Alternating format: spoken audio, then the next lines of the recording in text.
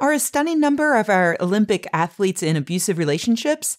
That may be the thought that pops into your head after seeing so many men and women on TV in the national and international spotlight sporting horrific bruises all over their bodies that don't appear to be related to their sport of choice. But no, this is the result of cupping, an alternative medicine treatment that gets new publicity every couple of years whenever a new idiot appears in the spotlight sporting those bruises. Cupping is a practice related to acupuncture, but instead of using needles, cupping uses cups, obviously. Little upturned cups that go on a person's body, and then the practitioner either pumps air out of the cup or uses heat inside the cup to create a vacuum. And that suction effect makes the bruises that appear all over the person's body, which is both horrific and also pretty smart from a marketing perspective because so many people can easily see who has been using cupping, including superstars like Michael Phelps. And Michael Phelps is an extremely successful gold medal winning swimmer, so it must work, right? Like, I have a tiger repelling rock and you don't see any tigers around here, so it must be working, right? Like most pseudosciences, cupping practitioners claim that cupping can cure pretty much everything, like clearer skin and better muscle performance and less hypertension. Pretty much anything you can think of, cupping can cure. But what does the science say?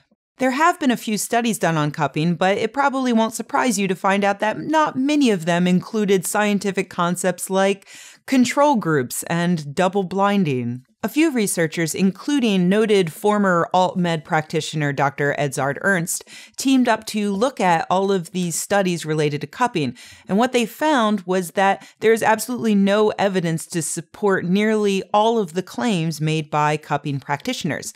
I say nearly because there may be a very scant amount of evidence for the idea that cupping might help with pain relief.